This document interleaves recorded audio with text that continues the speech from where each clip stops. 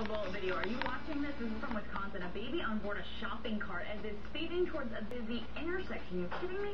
The child's mom chasing behind, helpless, obviously horrified. It's her little baby headed right into traffic. But the good news in all this, you saw the baby there. The baby is doing just fine this weekend, all thanks to a quick-thinking police officer who stopped traffic in the area. Here's Brendan Gano to explain.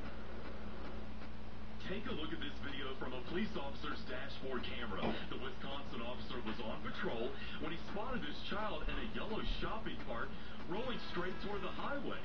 My immediate reaction was it was traveling fast, and so I knew there wasn't an option to stop the cart, but I had to do something to try to stop traffic because it was heading directly towards a busy highway. So police say the baby's mother had been placing her other child in the car when the shopping cart with their baby rolled away.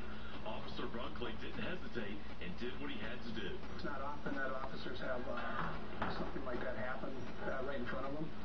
But he was at the right place at the right time, but he still had to take action, quick action, to possibly save that child's life.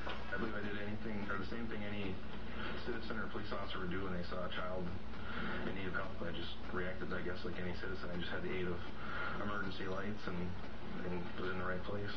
Brandon Gano, 7 News Today in New England. Well, thankfully.